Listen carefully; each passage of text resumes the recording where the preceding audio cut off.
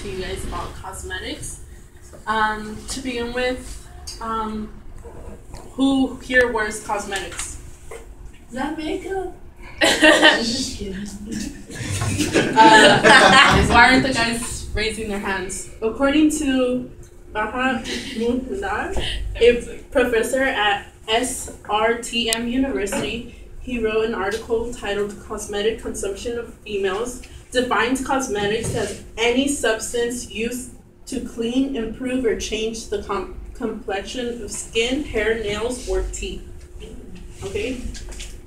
Cosmetics include beauty preparations and grooming aids. This includes makeup, perfume, cream, deodorant, shampoo, shaving cream, and aftershave.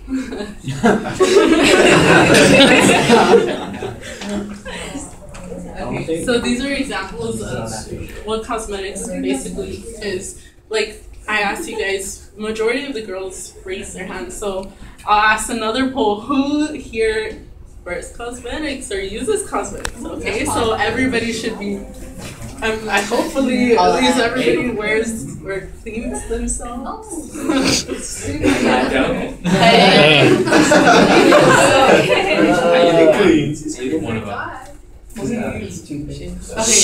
Okay. Well, I've done extensive research on cosmetics, specifically more towards geared toward female. I've done research before, so I know the effects of it. I have also done in the past research, and I've done tests to know about these things, and I'll talk to you about this a little bit later.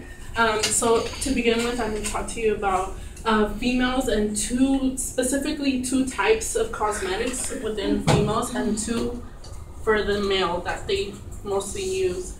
And lastly, I'll speak about what is it called? Alternatives, so that you can start changing the way you use your cosmetics. Okay. So to begin with, lipstick.